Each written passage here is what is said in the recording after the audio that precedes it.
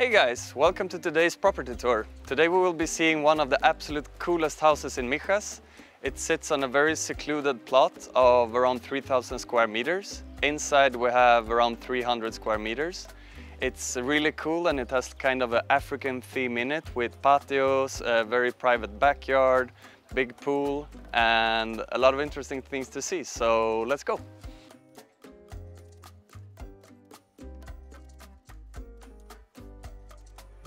So this is one of the coolest parts of the house. It has different flowers and trees planted all around.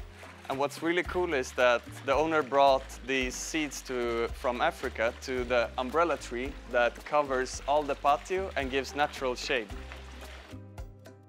Perfectly located in a secluded area between Mijas Pueblo and Fuengirola, with around 20 minutes to Malaga, the airport, and about the same distance to Marbella.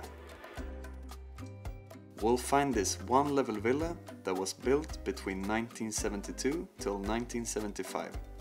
The owners live part-time in Kenya and has built it with African-inspired style and layout. The house has a very open feeling and connects the inside with the outside throughout the villa.